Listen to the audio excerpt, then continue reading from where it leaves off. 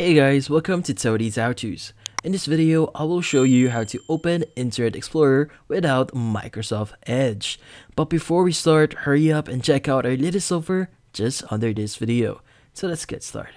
So there's a few steps that we should be doing here. So first thing that you should be doing is searching for a very specific application that is connected on the control panel. So go to the search at the bottom left of your screen and you want to paste the following or type the following, which is going to be inetcpl.cpl. So once you've typed that, just click on the control panel item, and from here what you need to do is you need to go to advanced, and under advanced you want to scroll down a bit until you see the option for enable third-party browser extensions. So what you need to do is you need to disable this one and hit on apply and just click on OK. Now the next thing that we want to do is we want to visit a specific folder. So first thing, go ahead and open up your folder here or Internet Explorer, and you want to go to this PC and you want to go to where Windows is actually installed. So in this case, there's the drive I have installed Windows, and from here we want to go to Program Files 86, and from here we want to go to Microsoft folder, and from here we want to go to Edge, and here we want to go to Application.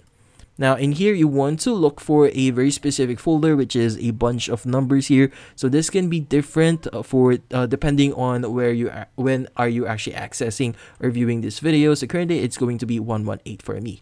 So go ahead and open this up, and from here you want to open up the BHO folder. Now in here, you want to select all these files here and just right click on it, and you want to delete this one. So if it requests any administrative privileges, just click on OK or provide necessary permissions to delete it.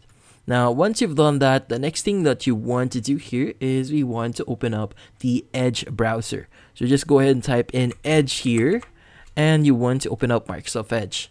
Now at the top right, click on the three-dotted icon here, and you want to go to Settings.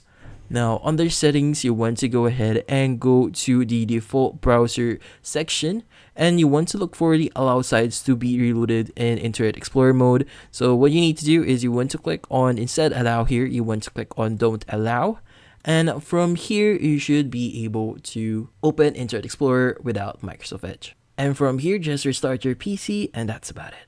So thank you for watching. If you have any questions, feel free to ask in the comment section. If you enjoyed this video and found it helpful, you could use the link in the description to subscribe. See you in the next video.